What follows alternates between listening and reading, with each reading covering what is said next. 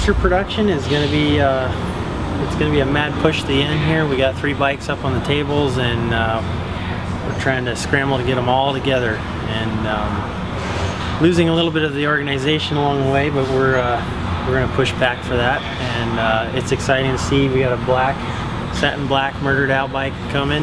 We have Andre Costa's blue and white, or blue and yellow rather, racer, and then another white racer coming up. So we added another employee to the team. James has been helping. So I am rebuilding forks, setting the oil level, replacing the oil, the bushings, and the oil seals on the forks, and getting them ready to go on the racer.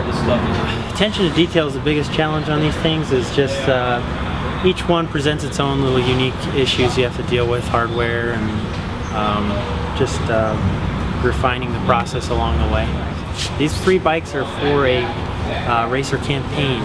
They're going to be going on a trailer and going across country, different events across the way, and ended up in, I believe, Bike Week over in Daytona.